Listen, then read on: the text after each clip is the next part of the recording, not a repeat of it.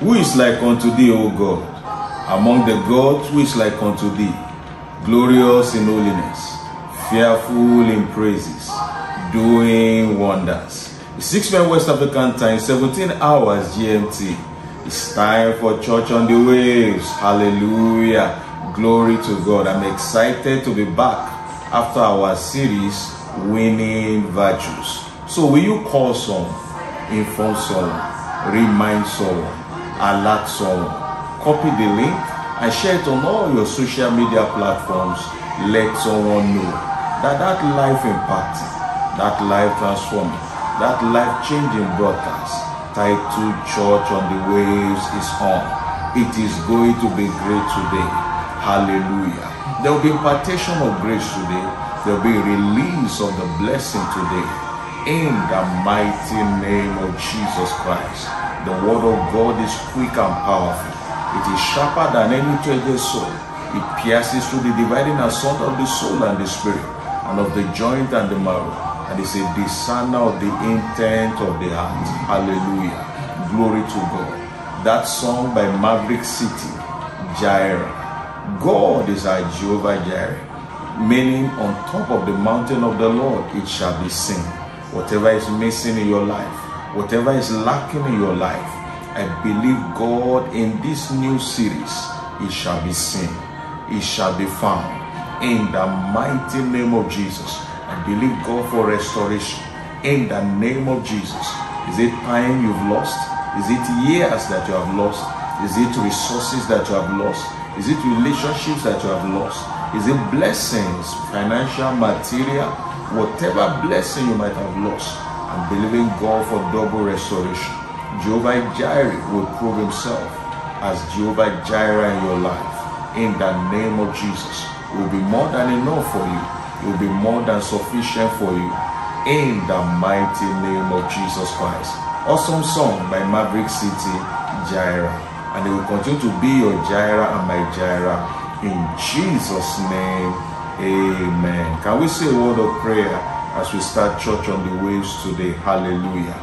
Father, we bless your name. What a joy and privilege to see today. Thank you for your goodness, your loving kindness, and your faithfulness. Thank you for bringing us gloriously to the month of August 2023. We return the glory, the honor, the adoration, and praise to you in the name of Jesus Christ. Father, I release myself to you this hour. Take over my tongue and my lips. Cause me to speak as your oracle and to minister with the ability that you give in the name of Jesus Christ. Let utterance be given to me and cause everyone to hear me speak in their own language. I ask that you remember the covenant, that you honor your word and cause your name to be glorified. In Jesus' name, amen. Good morning, good afternoon, good evening, wherever you are on planet Earth. Welcome to Church on the Waves. We are starting a brand new series today. I want to bless God for that series, Winning Virtues. I want to believe you were mightily blessed. You were mightily blessed. The Bible says we should, with all diligence, add virtue to our faith, and then began to list some of the things to also add to virtue. Brotherly kindness, love, and all those things need to be added to your faith and to your virtue. When you add those things, the Bible says you will never fail, you will never fall, you will never be fruitless. I pray for you from now, you will win always. Remember, the scripture says, now thanks be unto God, who causes us to triumph always, not sometimes. He causes us to triumph always in Christ Jesus, and makes known through us the savour of his knowledge in every place. I believe God for you today. You will be positively impacted in Jesus' name. Amen. A lot of things are taking place all over the world at the moment, especially as regards the economy. A lot of downtime. A lot of things are going south. A lot of things are going down because of the global economy that is failing and falling today. And that is why God laid it upon my heart to start this series. It's supposed to be a short one. Let's see how far the Holy Spirit will lead us.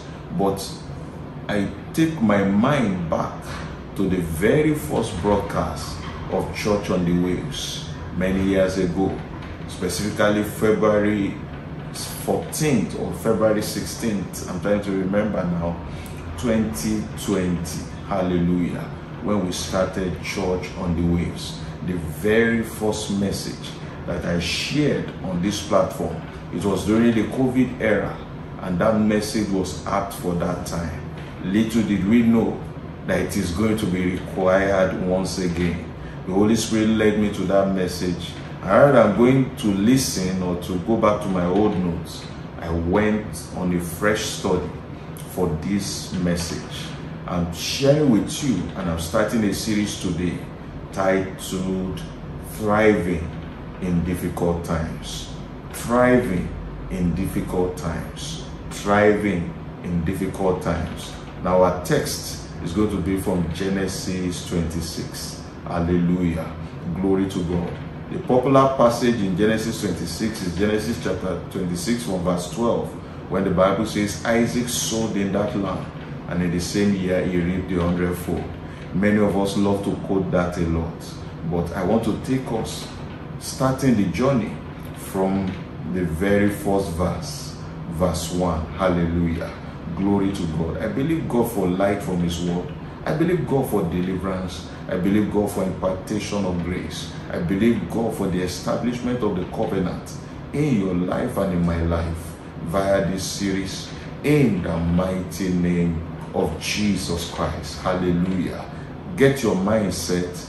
God is set to do great things. Like I said, the world economy is failing today.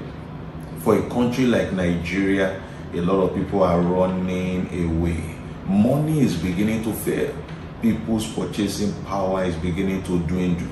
When the subsidy on fuel, that is, petroleum, premium motor spirit, which is called petrol, when the subsidy on it was removed some 2 months ago, the price of the PMS quadrupled, and that made a lot of prices of many things to go up. We are experiencing now in Nigeria double-digit inflation. The inflation just went to the roof. Everything just went up. Food prices and all of that just went up.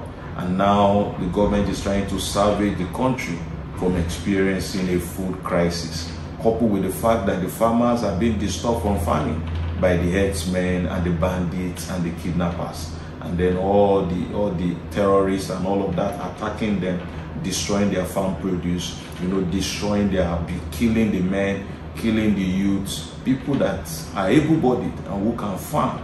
And so there's been some form of dwindling in the products being produced, agricultural products being produced in Nigeria in recent times because of all these things. And that is why the government is trying to salvage the country from a food crisis. Hallelujah. But I believe God for you and I. The Bible says in Proverbs 22, the book of Job 22 verse 29, the Bible says, when men say there's a casting down, we shall be saying there's a lifting up, because God will save the humble person. If you watched our last broadcast of the patterns I shared with you, one of the hijackers of destiny is pride. The Bible says in 1 Peter chapter 5 verse 6, humble yourself under God's hand, everlasting hands, and in due season he will lift you up. God will save the humble person. Hallelujah. But when men are saying there's a casting down, we shall be saying there's a lifting up. Is it possible to thrive in a time like this? Is it possible to prosper in a time like this? Is it possible to go forward? Remember Genesis 26 verse 12 to 14. Isaac sowed in that same land. And the Bible says in the same year, when everybody was saying there was famine, he reaped the 100-fold. He waxed great. He grew. He went forward and multiplied until the Philistines envied him. He was living in the country called Gerar, but he never experienced what the people were experiencing. Everybody was saying there was famine. Everybody was saying, and the Bible emphasized it. There's no phrase, no clause, no word in the Bible that is just for fun. The Bible emphasized it that he sowed in that same land. He sowed in that same land. He didn't travel anywhere. He didn't relocate to any country. He didn't jump out to anywhere. He stayed in that same land and he reaped the 100-fold. When everybody was saying there was a casting down, it was growing. It was waxing great. It was multiplying. And it grew to the point that it became a terror, as it were. It became a fear to the entire nation. The king of the nation needed to come and beg him and say, you are too great, you are too mighty, and you are mightier than us. Please make a promise that you will never fight us. You will never turn against us. You know, we've been kind and good to you. You were trying to secure an agreement, making sure that Isaac did not attack them.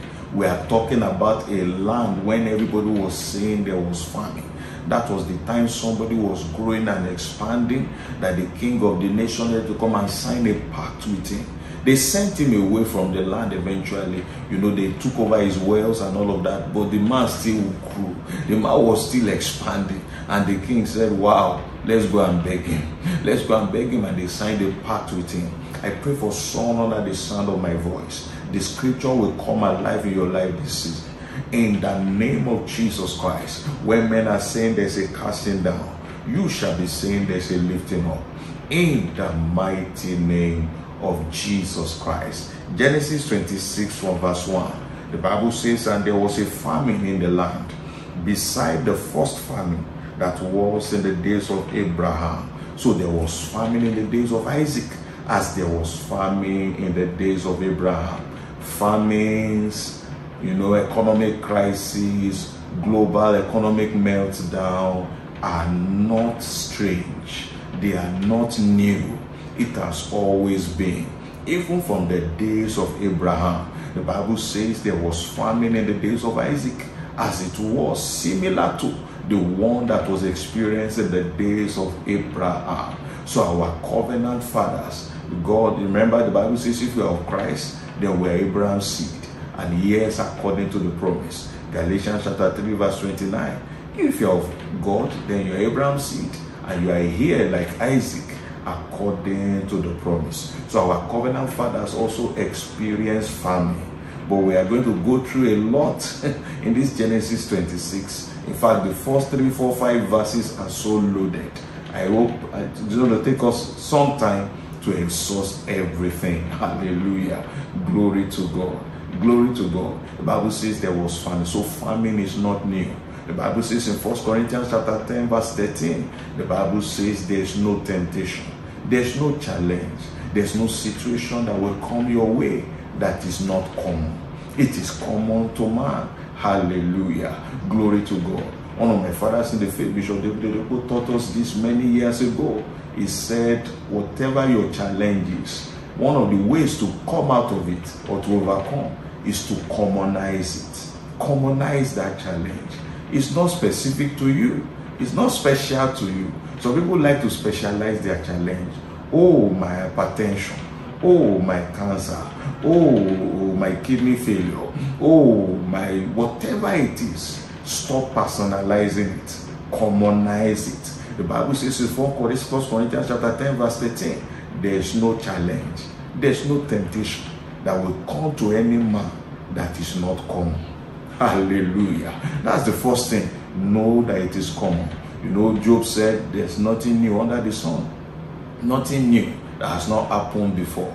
Nothing that will happen tomorrow that has not happened before. Yorubas of southwestern Nigeria have a saying that when you tell somebody, I've never seen this kind before, you are just trying to scare the person. There's no challenge. There's no situation.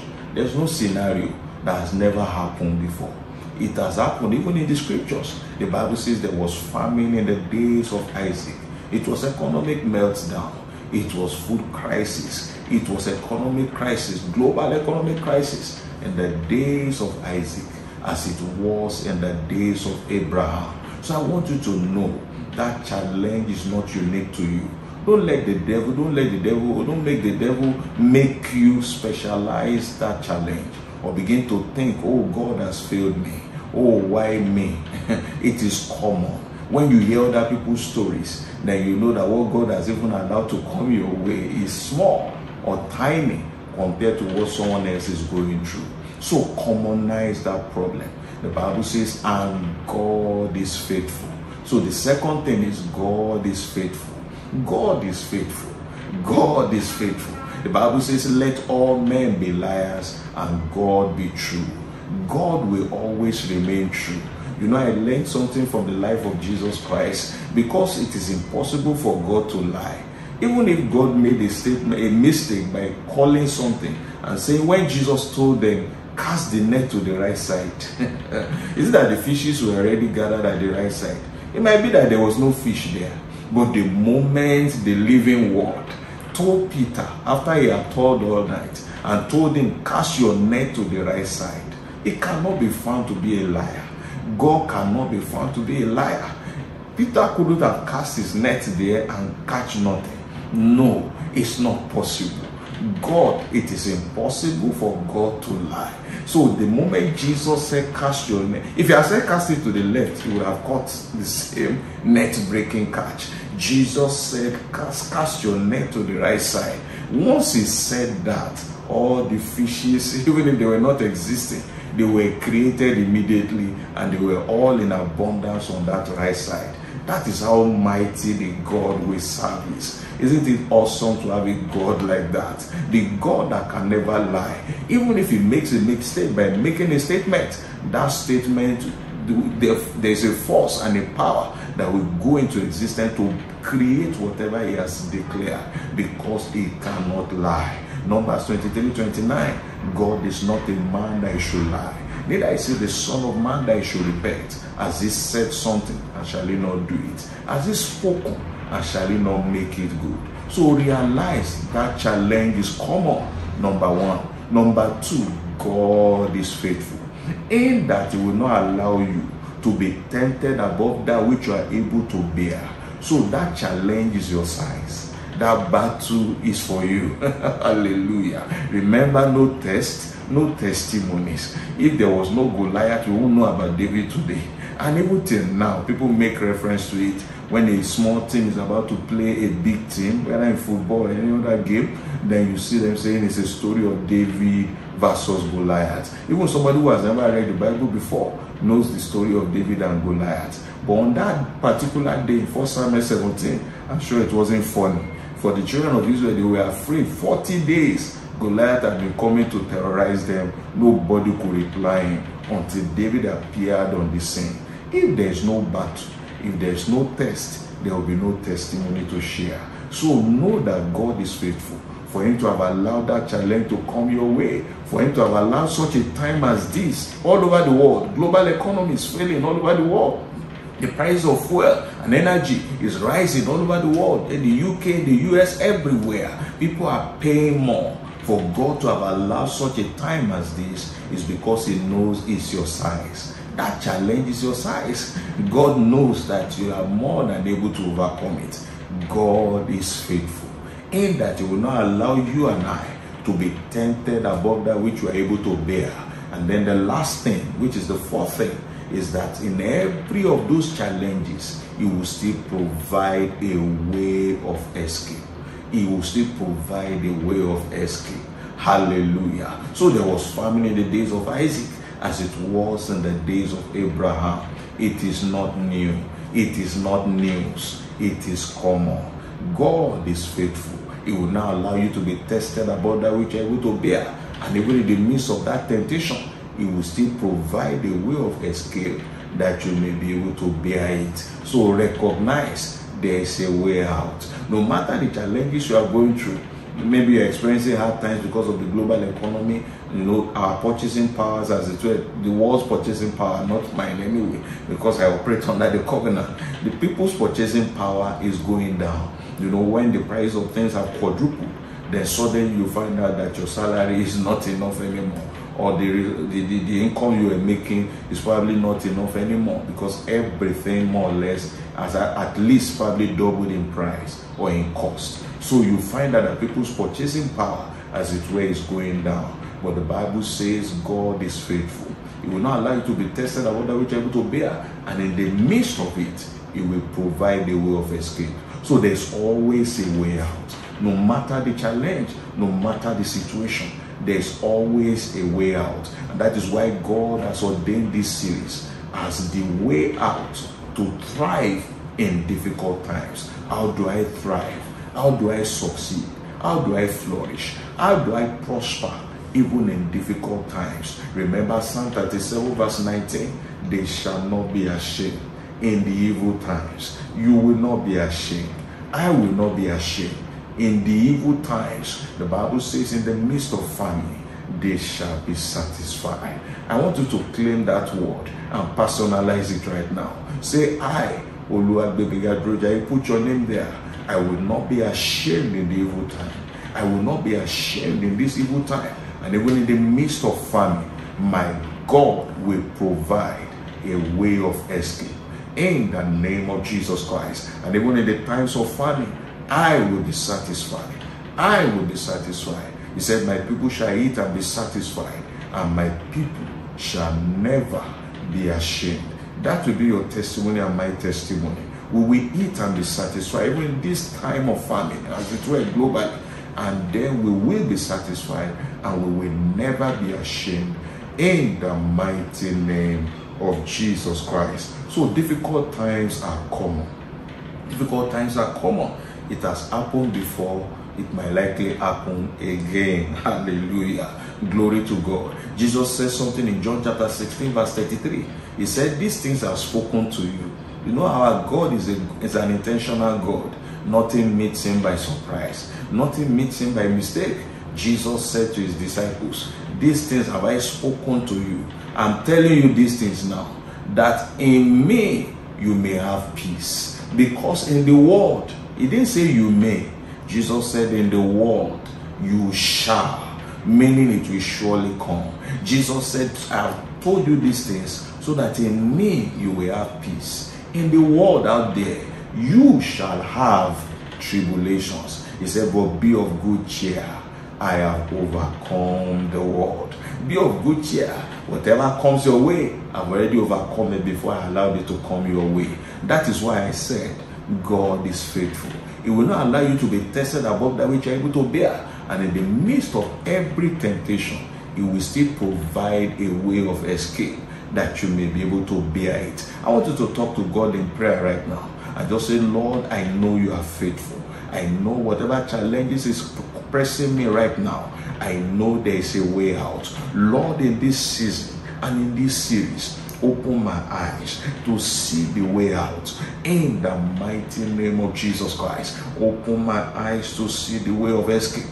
Open my eyes to see the way out. Lord, whatever you have for me in this series, may I not miss it. In the mighty name of Jesus. Thank you, mighty God. In Jesus' name, amen. Console, comfort, and strengthen your spirit by that scripture. John 16:33.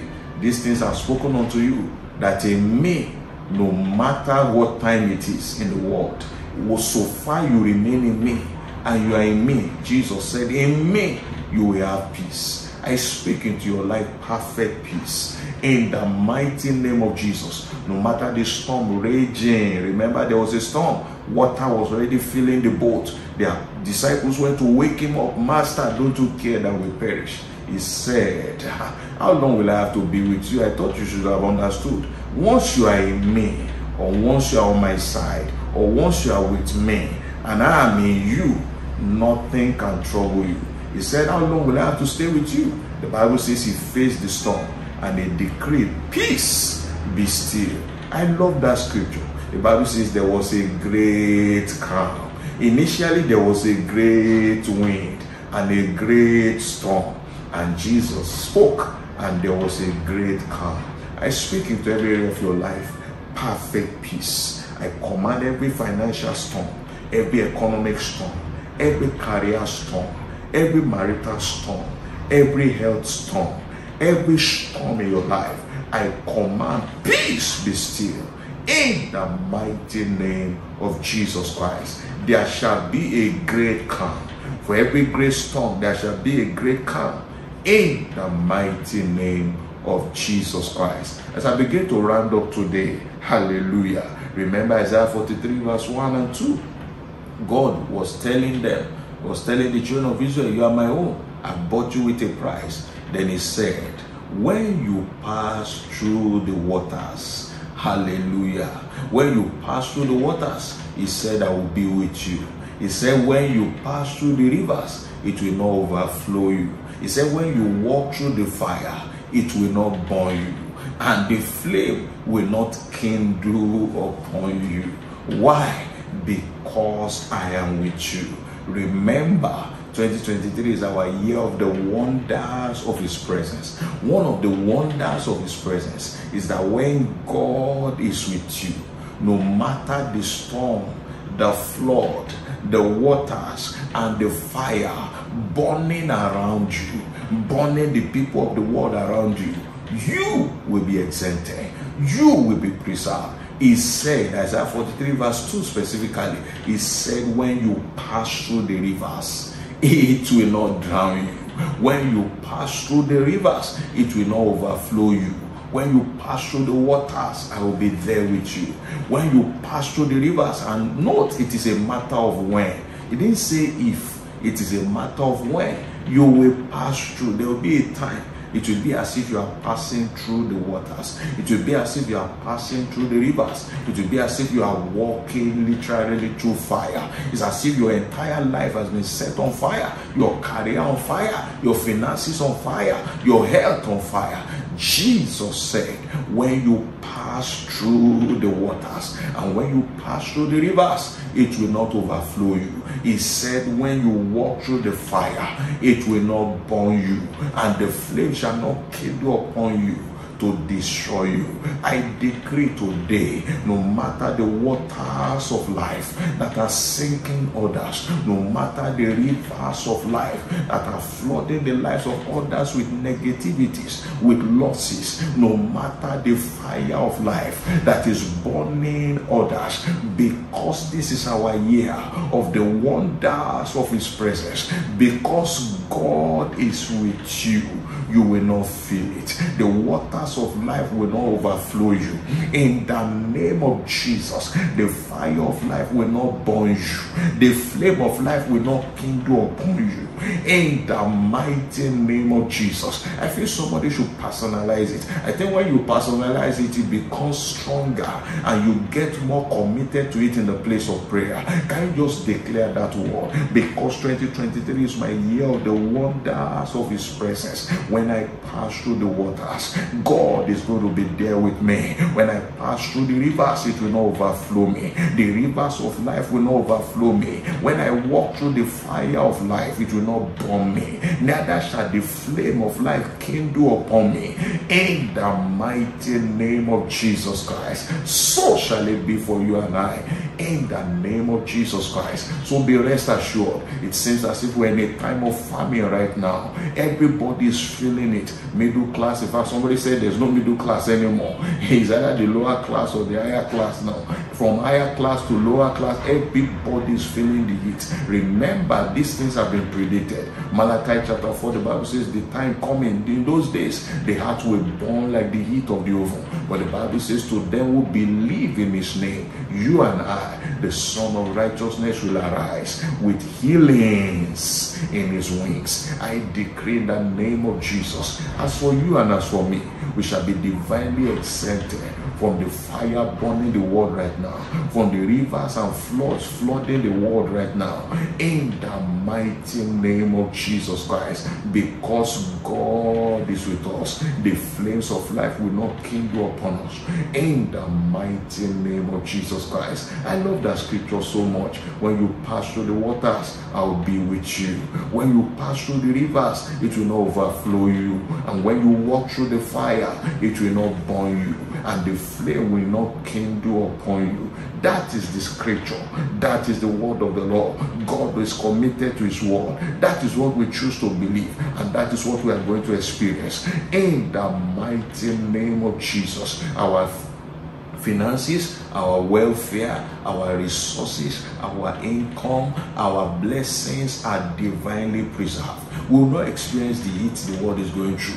The Son of Righteousness will arise upon our lives, our destiny, our careers, with healings in his wings. in the mighty name of Jesus Christ. I feel like continuing, but I've run out of time today. Someone is out there, you don't know Jesus Christ as your Lord and Savior.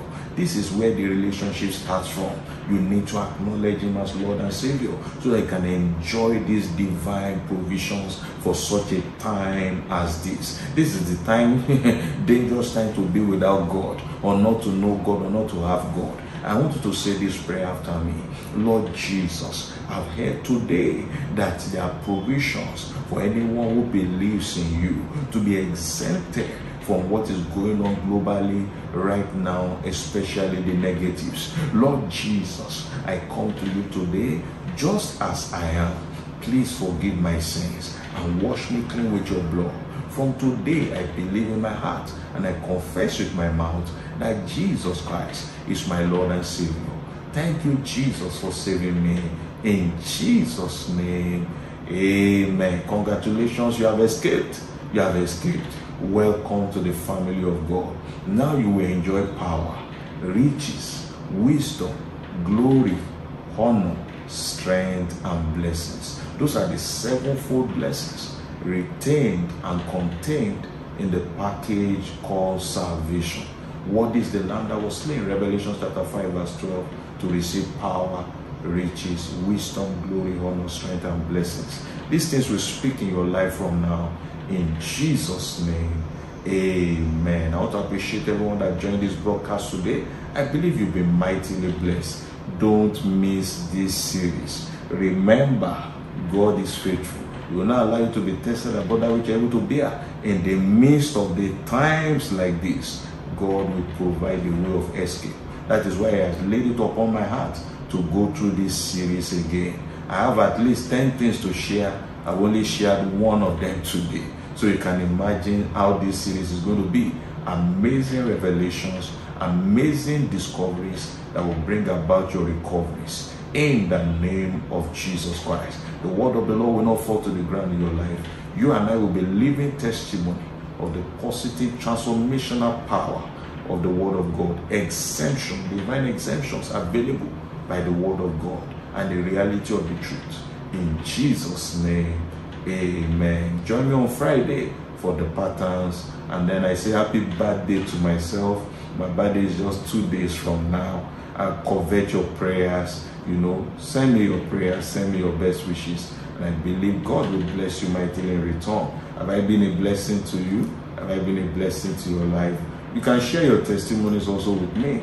Maybe testimonies you've gotten from Word on the Go or Church on the Waves, or the patterns. You can share them with me so that we can thank God together.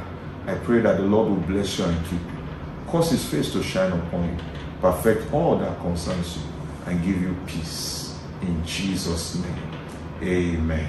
Always remember, I love you so much. See you next time. God bless you. Bye.